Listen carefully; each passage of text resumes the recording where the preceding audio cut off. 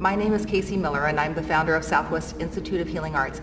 We have been offering yoga for 20 years and what we know is that there will be a time that it is now.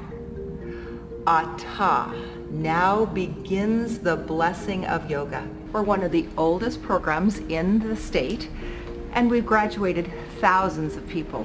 What we know is that we offer three things. One is that we offer a 200-hour program that is designed to help people really discover their personal practice as well as be prepared to teach in a studio. Second is that we have one of the most thorough advanced programs.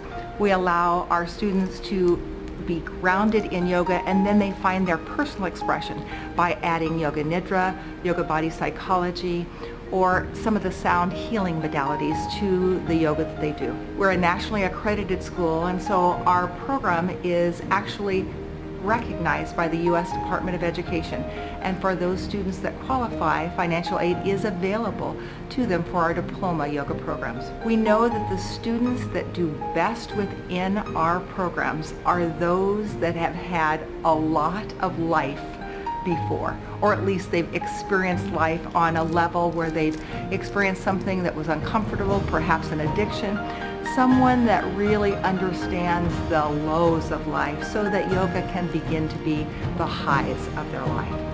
We love when students come to us and they realize that they are being called to take the mess of the past to be the message of the future.